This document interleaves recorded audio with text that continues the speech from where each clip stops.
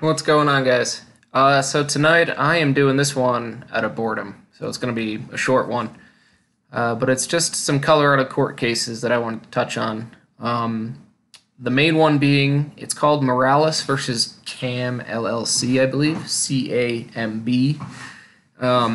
And the situation there, I think, sets a really strong precedent for Colorado. And it's just something I wanted to talk about, I guess. I'm assuming there's similar cases in other states, so know your state law, your case law.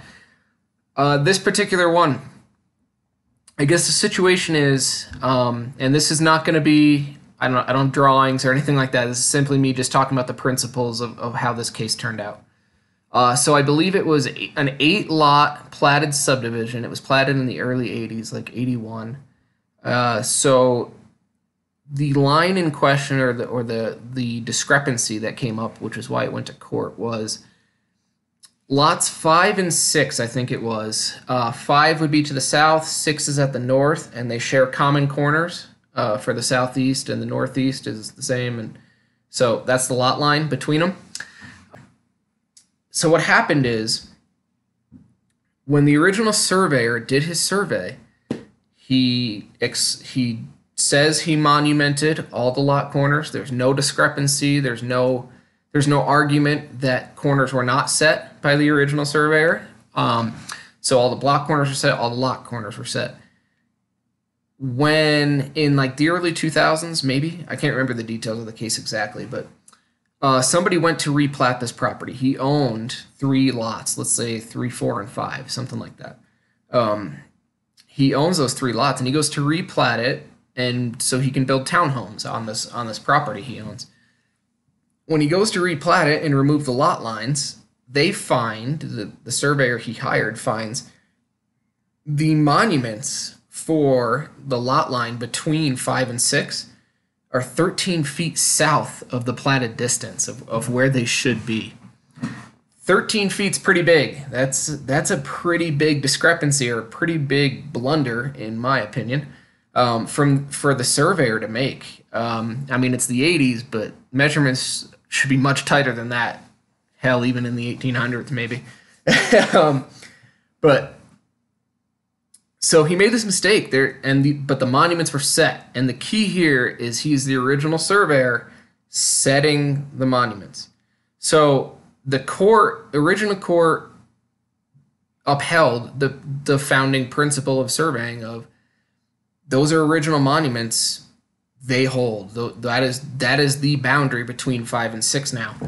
There was no discrepancy with, east or west with senior rights or anything like that. You can't convey what you don't own, so you can't cross a senior line over here and then suddenly that's the boundary. Doesn't work like that, obviously. In this case, we're not dealing with senior rights or anything. This is a simultaneous conveyance. Guy sets the monuments on the line he's supposed to set it, but they're 13 feet south, we'll say. So the court upholds, that's the boundary, nothing you can do. The plaintiff, I guess, appeals that decision, goes to the appellate court. This one didn't get taken by the Supreme Court. I don't know if they appealed it again, but it's an appellate court decision, and it holds. So the appellate court agrees with the lower court. This is an original survey. The key here is that it was set in good faith. The surveyor was not committing fraud of some kind. He was not being paid extra money to adjust boundaries. It was a simple mistake in where they set the monuments for the plat. But it sets a principle. So when I was coming up as a surveyor, as a younger surveyor, I guess I'm still coming up. I'm licensed, but that doesn't mean anything. There's still a bunch of stuff I don't know. But that being said, it sets a precedent because the blunder rule. I've always been told, if it was a clear blunder, it's not so final. And I've never come across it. I've never practiced that or anything like that. It's just what I've been told in the past. So if that did exist, it doesn't in Colorado anymore. Those are original monuments set in good faith. Those are the boundaries. That's just it. So that was a pretty monumental case in my opinion. And that is the type of case that the general public their minds will explode if you try to explain that to somebody who's losing property because of something like that, because of a principle set like that. So that's kind of what makes our job hard, is explaining these types of things that the public has no idea about when they face these situations. I can understand being outraged. You think you have enough property to build townhomes on this replat that you're trying to do, and all of a sudden you don't have the acreage you thought you did because somebody made a mistake. So that's that case. I just wanted to touch on it. I just thought it was a really interesting one, and it sets a precedent for Colorado, which I think it probably already existed, but that one just reaffirms it in today's world of early 2000s. Another case, well, yeah, I'll touch on this one too, because a buddy of mine, we were just discussing it. So this is to touch on the principle of natural monuments versus artificial, and the hierarchy of calls, what controls. So this is a Supreme Court case. I don't know what it's called. My buddy, he's in school, so he's doing a project, and we were just going over it together, talking about it. So this particular case was Section 21, supposed to be a regular section. A surveyor goes out. I don't know what this guy was doing. This was an erroneous survey. But he goes out. He finds the northeast corner of Section 21, the west quarter corner of Section 21, the east quarter corner, the southeast corner, all of Section 21. He finds 2 trees just north of the northwest corner of Section 21. So he finds 2, what he calls, I think he calls them bearing trees, but basically it's scribed, I think it was 17 and 18. I think that's what's above 21. I don't know. Is the 2 sections to the north, so the northwest corner, section here and a section here. He says he found 2 trees scribed with those 2 section numbers, 17 and 18. And that's what made him confident in his position, where he reestablished the northwest corner. Obviously, this is a corner. The northwest corner of 21 is common to 4 sections. That's a double proportionment method if it's obliterated, or if it's lost, rather. So him reestablishing it based upon finding 2 trees that are not called for in the original notes. So let's talk about that. These trees were not called for in the original subdivision notes from 1870, whatever.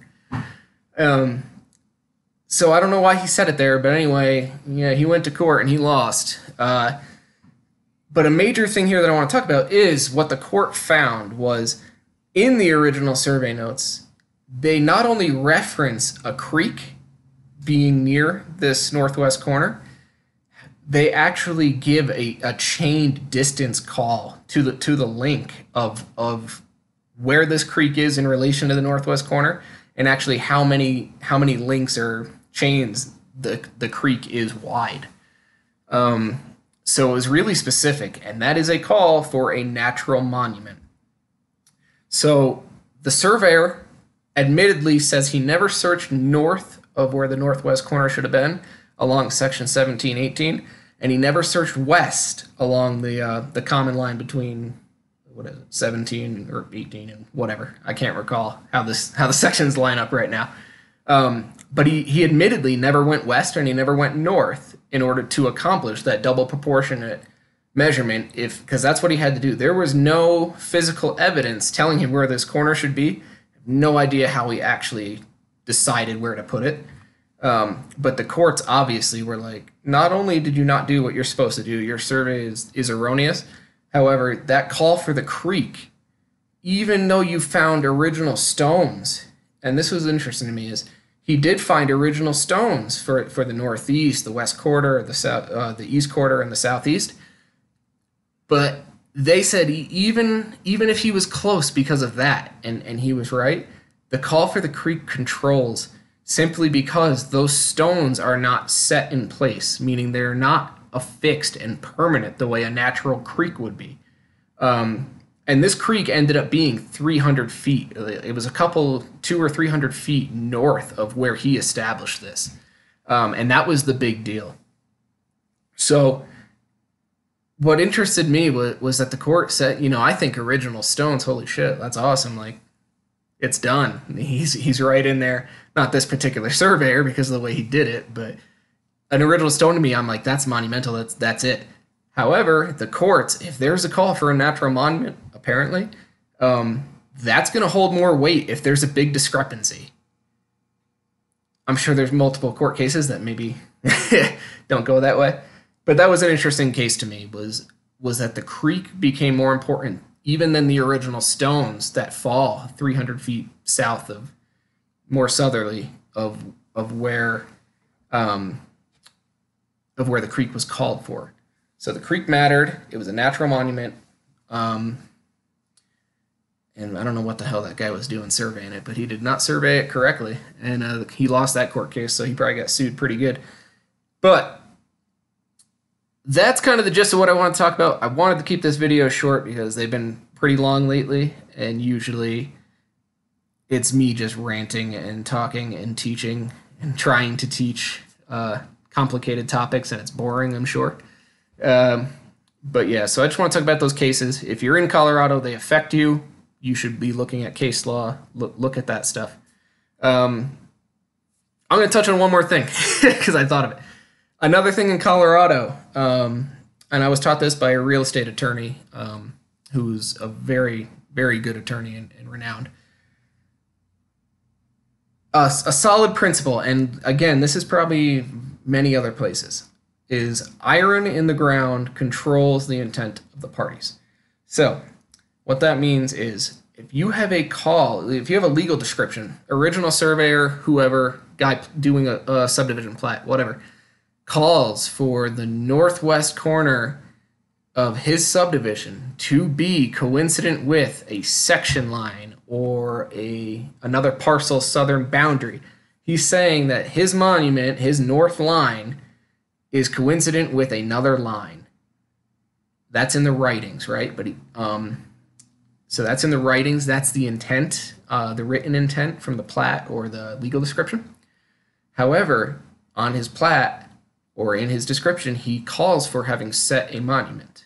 Now, this is an original survey. This is not a retracement. He's marking his boundaries of this new parcel he's creating on the ground.